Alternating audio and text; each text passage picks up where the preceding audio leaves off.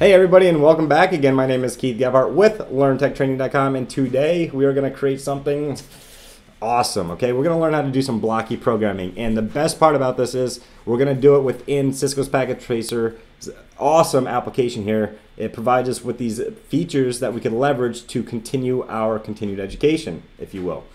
One disclaimer: I'm not a programmer. I know enough programming to get by with what I need it for in my job. So that's one common question I get all the time is, do you need to know programming as a network engineer?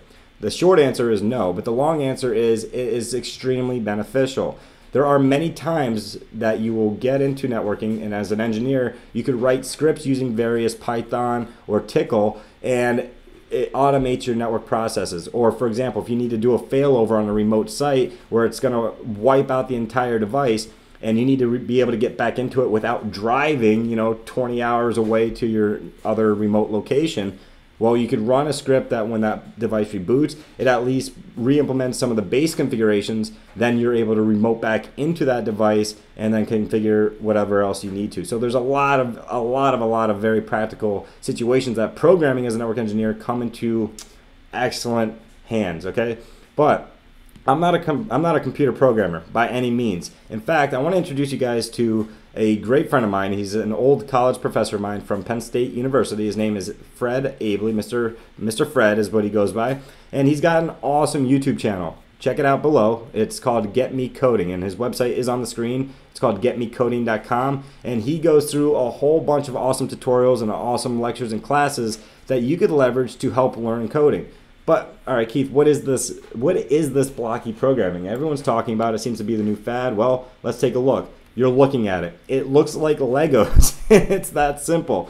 The nice thing about this is it just snaps together. I could take any of these variables out. Okay, so if I want to take the 0, maybe I want to put him here. That would not make any sense. But I could put this guy here. I could throw this guy in right there. It just meshes together. But the problem is this is not going to work. You still have to follow the logical order of what programs are designed for. You have to follow the logical design order of a programming language for it to make sense and work. So, now that I pull this out, I could just grab him, or let's pull him off, pull him back up. Let's put him back over here. We need our 0 back over here, right? So you can see how easy this is, and it just all snaps together.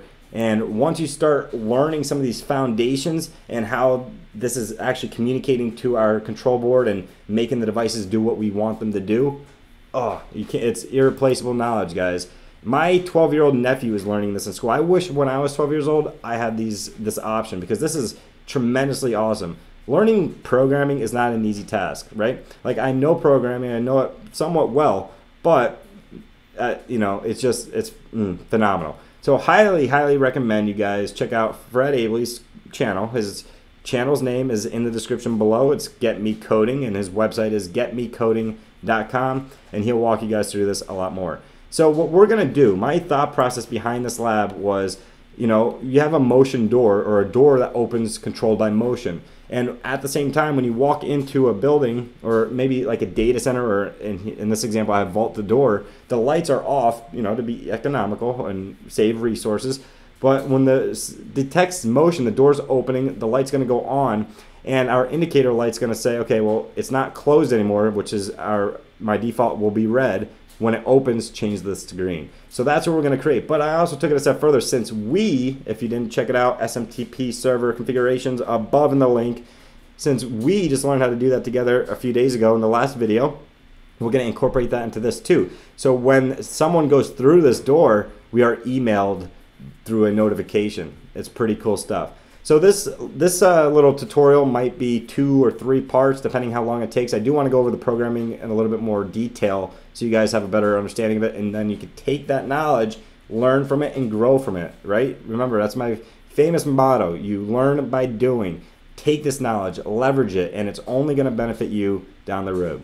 So to get started, let's actually watch this work in action. So, here's the code. It's not running right now. If I click run, you can see starting new project. It switched it to closed. My LED is red. I want to put a little bit, let me move this over. I want to put a little bit of motion in front of my motion detector here. And as you can see, the door opens, the light turns on, and my LED indicator went green. Furthermore, the very juicy part is if I go into email, I have an email stating, hey, vault door was open. This is a notification indicating that the vault door has been opened. Pretty cool stuff, guys. So without any further ado, let's get going. What I need you guys to do is open up a blank Cisco Packet Tracer lab environment. So for the first section here, we just want to actually build our topology. So we're just going to drop in a server. We're also going to go over here to grab actually while we're here, we could grab a laptop or desktop. It really doesn't matter. And then we could go back. We're going to grab a 2960 switch or whatever switch you want. It's going to be unmanaged, so we don't need to worry about configuring it or anything. We're going to grab an SBC board. Now, what I need you to do is click the SBC board, go to physical, grab, if I zoom in here, you're going to see there's a little spot here, right, for a module. We're going to grab the 1CFE module, which gives us an Ethernet card. Now we can go ahead and close this out. We should cable our devices right now. So I'm just going to run some Ethernet cables to the switch. Again, it does not matter which port on the switch you plug these into because we are not doing any configurations on the switch. It's going to be an unmanaged switch. And then again, just plug it right into your SBC board. Now, I'm going to just visually name these again as a visual reference later on. It helps us out a little bit. He's going to be 1.3.3.3. Yes, I know this is not a standardized IP addressing scheme, but it's a lab and it just makes life easy. And for server 2, he's going to just be 1.1.1.1. Beautiful. Now we should go a step further and go into desktop, into our NICs on here and IP addresses. The laptop is 1.2.2.2. Tab that out for the gateway mask, or I'm sorry, the subnet mask. Close him out. Let's go to the server. Same thing, desktop, IP configuration, 1.1.1.1, tab him out for your mask. And then our SBC board here, we could click, go to desktop, and I'm sorry, we got to go to config on the control board. We're going to go down to fast Ethernet adapter here. IP address will be 1.3.3.3, tab him out, and all is good. Now, first things first, let's start pulling in our IoT devices, right? So let's go down to our board.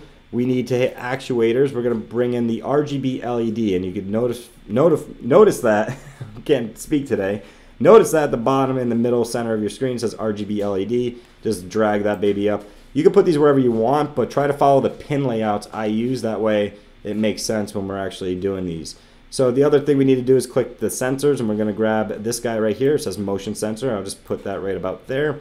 We could go back to our end devices. We're going to click on the little home icon, and we're going to grab a door. And again, it does not matter with placement. In fact, sometimes it makes it a little neater on the screen if you separate them a little bit better. So I'm just going to name these devices, okay? It doesn't really have any impact on what we're doing in this tutorial, but it just helps visually represent them so it's easier on us later on.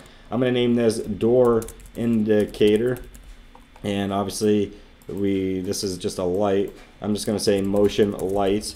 And, you know, I'm mostly doing this with you, so when you start practicing on your own, you could, you know, kind of just have an understanding of what I was going for with this. So this is going to be motion door, whatever.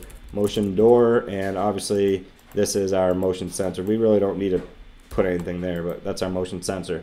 So now we need to connect these devices to our board. Now here's where you do want to pay attention to the pinouts, just so you're following along with my pinouts and it starts making more sense. We're going to grab the IoT custom cable and go from D0 to D0 on the motion sensor.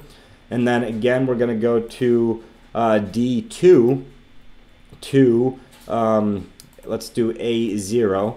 And then we're also going to go from D3. I completely skipped D1. That's okay. We'll go to D3 to A1. Go back here. We're going to connect from D1 to the door to D0, and then we're also going to go ahead and do D4 from the controller to D0 on the light. Alright guys, so right now at its most basic, everything is going to be working for us. However, I mean, everything's connected and will work once we start programming it. So let's just explore this a little bit. When I click on this device, the controller board, all I'm going to do is go to programming, click new, and you're going to notice we can name this whatever we want. We could say Blockly Lab, okay? And then the template, we have JavaScript, we do have Python, and we have Visual. Now Visual is just because it's a visual programming language, if you will. I mean, in this, it's working off of JavaScript, but you get the idea. But it is known as Blocky. That's the terminology flowing out there. There's a paradigm of it going on. And again, Fred Abley, getmecoding.com. Check him out. Subscribe. Tell him I sent you. So here we're going to click empty visual and click create. So this will indeed create our programming area where we're going to create this program. Now, a few other things to notice is for each of these devices, and this goes for any of the IoT devices within Cisco Packet Tracer, we can click on these and it's going to give us some direction on what to do. So for example, we have to use an API of analog write to be able to adjust this color. You have 3 different pinouts. That's why I told you it's important to follow the pinouts. In fact, let me turn those on. Preferences, always show ports. And you can see A0 to D2, which is going to be for red, A1 to D3, which will be green. So just some indications that where you can find some of this information. And you can see the total on value is 0 through 1 to 1023. This means these RGB lights within Packet Tracer could actually work off of a dimmer switch if you programmed it to do so. It's so cool. What we can do within Packet Tracer nowadays, leverage this to learn, is absolutely phenomenal. So that's some cool features you could do with that. And then obviously every other device is going to say, okay, so this one's using the custom write API, and then we have 0 for off, 1 is going to be a dim to light, and 2 will be completely on. So that's where I'm getting some of that information from. In the next part, we're going to dive in and get right into blocky programming. I'll see you there.